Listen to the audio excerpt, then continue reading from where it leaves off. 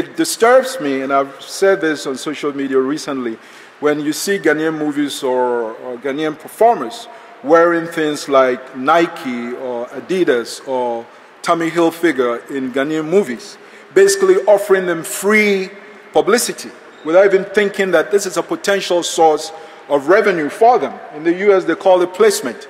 So if you watch an American movie and you see a Coca-Cola can on somebody's desk, it's not an accident. Coca-Cola has actually paid for them to place that Coca-Cola in that movie. And if Coca-Cola says they're not interested, you see that usually it is blurred. You don't see the name of that company there. And no American artist, performer, or actor will wear anything for Nike or Adidas or anything, Fila, without being paid. And yet consistently, our artists can. So it all depends on the level of awareness that the various associations create for them. That don't go out there promoting someone else when you can be doing these things too. Of course, their own outfits also.